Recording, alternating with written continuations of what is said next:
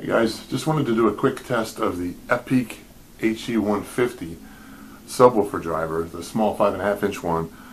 I was modeling it in a couple different enclosures with some passive radiators, and I thought I would just see what it could do with this amplifier. It's the Dayton DTA-2.1.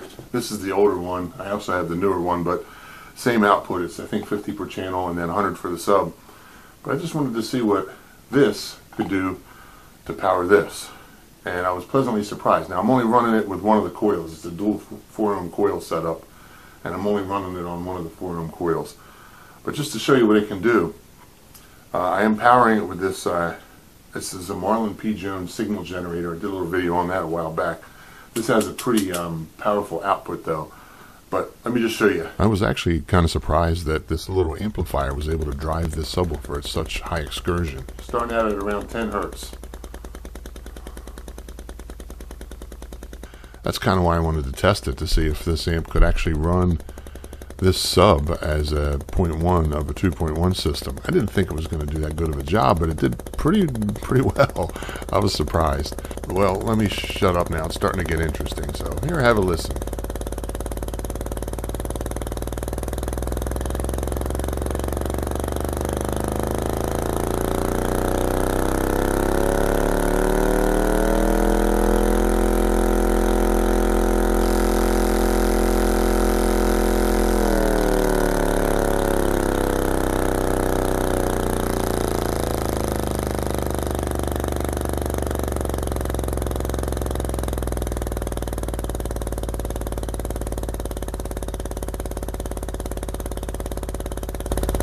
Looks like it's pretty close to the X-Max. I'll bump the volume up just a bit and see if I can bring it to its maximum excursion.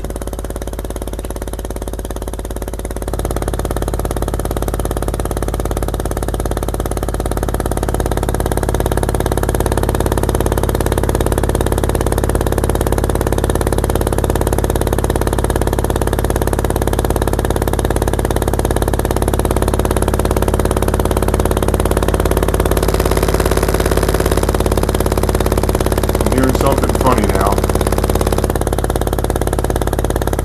Sounded like a little bit of a whine.